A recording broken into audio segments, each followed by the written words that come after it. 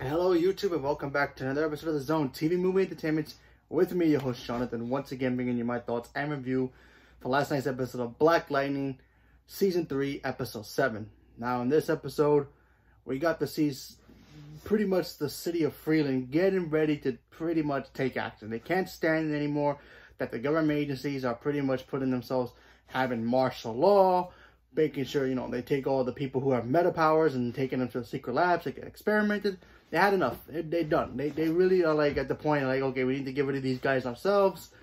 And with Ordell pretty much out of commission, because last week's episode, Ordell got shot. Spoiler alert if you haven't seen last week's episode.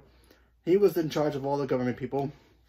He gets shot. So granted, it's going to bring in somebody new or someone who's second command. And, you know, those people, whoever they are, they're going to be pain in the butt to deal with the fact that they're going to be in charge.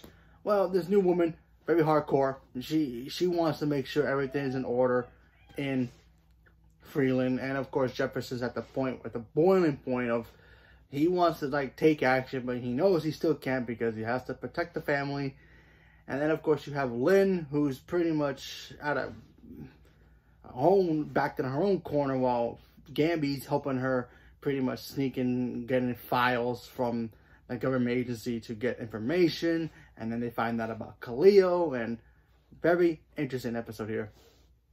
Like I said, this episode was interesting because we got to see Lynn. You know, she struggles in this episode dealing with the fact, yeah, I love my family, I want to be with them, but I got a job to protect these kids.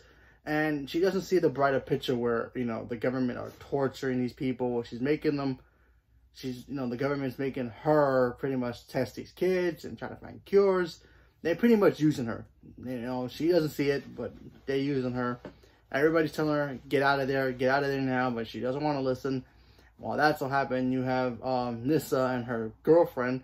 Her girlfriend's having problems with her powers. She keeps shape-shifting out of control, so she doesn't want to get caught, so she had to sneak out of the house with Black Lightning. She figured out that Black Lightning is her father.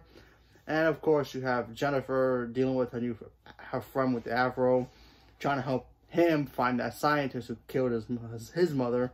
So, like I said, very typical episode. And of course, the people of Freeland are getting ready to pretty much take back their city with the help of the chief of police. And, you know, he's bumping heads with Jefferson.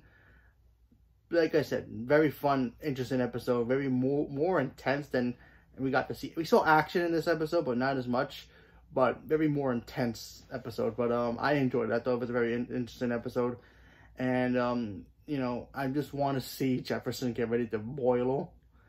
You know, we're at that point right now where they're getting ready for the crossover. And if you haven't seen those pictures online, or the promos, especially with Black Lightning, looks so good. I can't wait for it, especially when you see Black Lightning interact with the others. And it's going to be fun. So, leave me a comment below. Let me know what you guys thought about this episode.